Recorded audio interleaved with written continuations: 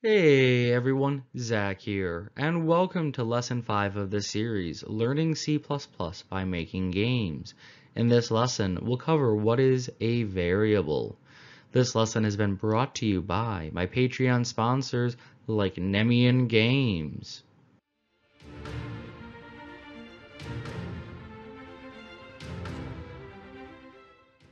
In this video, we'll cover what are variables, we'll go over the primitive or built-in variable types, and we'll discuss other options you have with these variables. So first, before we get into what exactly variables are, we have to think about where the data in our programs are stored. And they're stored in our random access memory, or RAM. And if we think about RAM like storage, so we have this image here. Okay, that image is a bit too cheery for computers, so let's get rid of that. Okay, this is a bit more accurate, a little bit more dreary. So if we think about each of these storage units as being a spot where we can store data from our programs, each one of these units is going to have an address. And these addresses are things that, instead of having to know we're storing somebody's name in unit 0 or 1001, we can just say name. And then we can think about 1001 here on the right only as being a name. Or if you want to store age, say in 1003, we don't have to call 1003, we can think of it as age. And by using these names, name, age, gender, things like that, for storing data, we don't have to think about what the actual address in memory is. So a variable is just something we are storing in memory, and it's stored at a particular address, and fortunately for us, we don't have to worry about what that address is. Now, there are some things we can do that will impact upon that, but that is advanced stuff, and we'll talk about that way down the line. So there are different types of data that we can store in our memory, and they come broadly in three categories. We have our primitive or primary types. These are built into C and C++. We have our derived types. These are made up of other variables or reference other variables. So again, we'll talk about these more when we get into Hangman. And these are the type of variables I was talking about in the pseudocode a couple of videos back. Finally, we have user-defined ones. We have a nice little graph here. So you can see a list of our primary ones, our derived ones, and our user-defined ones. And we'll talk about the primary ones moving forward. As the series goes on, we'll get into derived and user-defined ones. So our first primitive or primary type is a bool or Boolean variable. A bool is a simple true, false, on-off, 1-0 variable. So if you ever heard of Boolean logic, this is that sort of yes-no tree we think about when we look at a Boolean logic tree. And if you've done my RTS tutorial, you've seen a lot of Boolean logic used throughout. So Boolean logic is a simple tool that allows us to set a is this true or is this false? If this is true, then do X. If it's false, then do Y system. It is often used in if-then statements. Next, we have int or integers. Integers are just that, whole numbers. So for those of you who don't remember, these are numbers without decimals. So 1, 2, 3, 896, 666, -24 are all integers. And given from my example, you can see they can either be positive or negative. We can also make it so they can only be positive, and we'll talk about that at the tail end of this video. Now, the length that can be stored is based on the compiler. Typically, and I do stress typically, it's either 4 bits on a 32-bit compiler or a 32-bit system, or 8 bits on a 64-bit system. I believe, and I could be wrong on this, that the GNU compilers, even on 64 bits, still use a 4-byte system instead of the 8 bytes. Next, we have floats or doubles, and we're going to talk about them together because, well, you'll see why in a moment.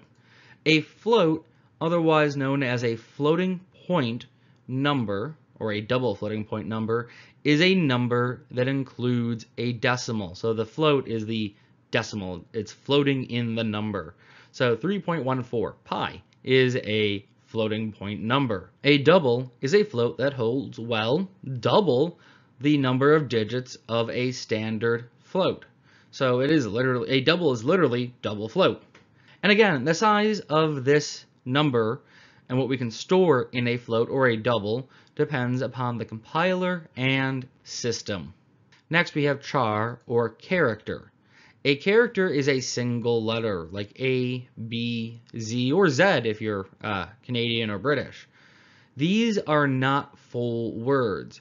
A full word would be a string. And while strings are part of the C library, they're not built in, so you have to call a special header for that, and we'll talk about that when we do Hangman. You can also create strings by using a derived variable type, either a vector or an array, to get full words. And again, we'll talk about that as well later in the series.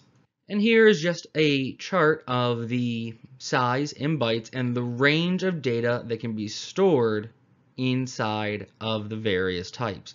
Now, I got this from a 64-bit system running Visual Studio using size of, so this isn't from the GNU compiler, so you might get different variable sizes or ranges based on whatever system you're using and which compiler you're using.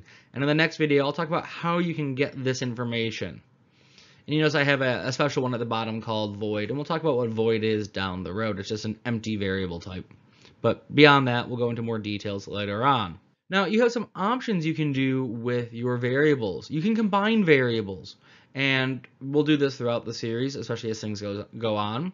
We can have signed or unsigned variables. We can have constants or long or short versions of our variables. So let's explore each one of these in some brief detail. So combining, this is just like algebra from your secondary or primary or whatever schooling you did your algebra in. We can have A is equal to B times C. We can have A is equal to B plus C. It can be minus. It can be divide. In fact, we can use any mathematical operator, and there will be other operators than what's currently listed on your screen that we talk about in a few videos. So any of the standard math operators can be used to combine them. You can make variables dynamic this way. And right now, for best practice, try to stay within the same variable type. So I mean, if you're doing some math with this, if you're using an integer, try only to combine with integers. If you're using floats, try to only combine with floats. Yes, you can combine ints and floats together, but there are special things you have to consider, and we'll go into that sort of detail and what you need to do for that later on. Next, we have signed versus unsigned. And all this is saying that a signed is a positive through negative number, and an unsigned is a positive only number, including 0. By default, most compilers assume a variable is signed. So typically, you don't need to declare a variable to be signed. And this might be useful if you want to have extremely large positive numbers and know there will not be any negative numbers in what you are working on. Next, we have const or constant. A constant is a variable that does not change over time. So it is always going to be whatever you declare and initialize it as. And you have to, when you have a constant, declare. And we'll talk about what declaration versus initialization is in the next video. But you have to declare and initialize the variable at the same time if it's a constant. So you can't say we're going to need space for this constant and then give it a value later on. You have to give it a name and a value at the same time. Next, we have long and short, and these two are fairly easy. They do literally what their names sound like. If you have a long, you are giving extra bytes to storage, so you can store larger numbers there.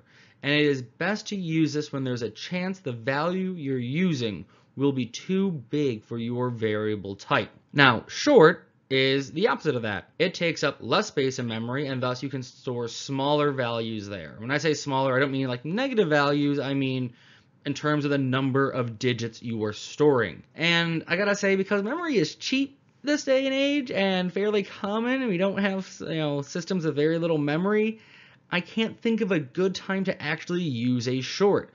So if you're targeting older systems with less RAM, then yeah, maybe you want to use a short, but I honestly can't think of a point to. And here you can see our different modifiers and which variable types they relate to. And what might be interesting is you see that we have signed and unsigned with character there. And while you can do that, you should only use signed or unsigned if you intend to store numerical values in char-sized or character-sized variables. So typically you won't see this, but this is a sort of combination you can get into. And any one of these can be made a constant. And as you can see, you can combine some of them, such as signed and long can be prefixes to, signed and unsigned can be prefixes to long and short. There are some options there even, so you can mix and match. Alright, that said, that covers everything we need to do in this video. In the next video, we'll talk about what declaration and initialization are, and we'll go over the different options that you have for declaring and initializing your variables.